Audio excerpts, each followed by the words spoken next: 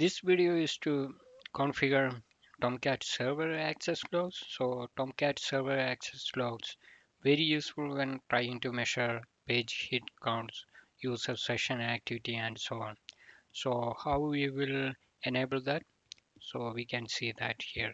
So I'm just commenting my server.ssl because we have some issues with setting up that. So what I'm going to do is I'm just commenting out that session. So right now we have no SSL enabled.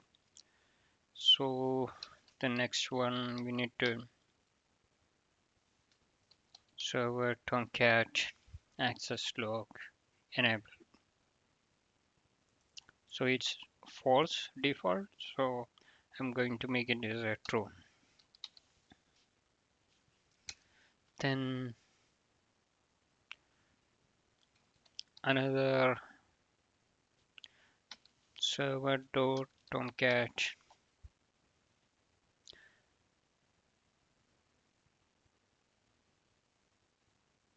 access log directory. So that also we have a logs default. So we are keeping that. Another one file date server.tomcat.accesslog.file-date-format. That also we have one default configuration. So we can change that. Then another configuration is server.tomcat.accesslog.prefix and suffix.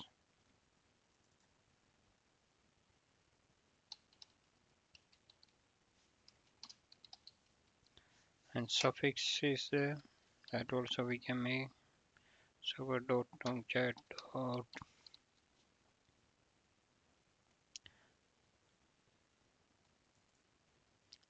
Okay, .log is the default one.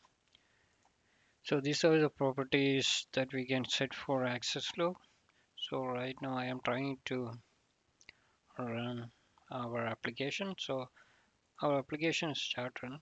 So right now I got some logs.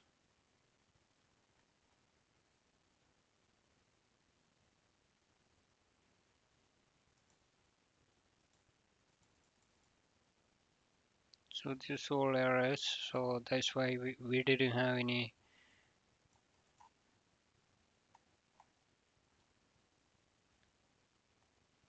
logs right now. So this way we can enable access log.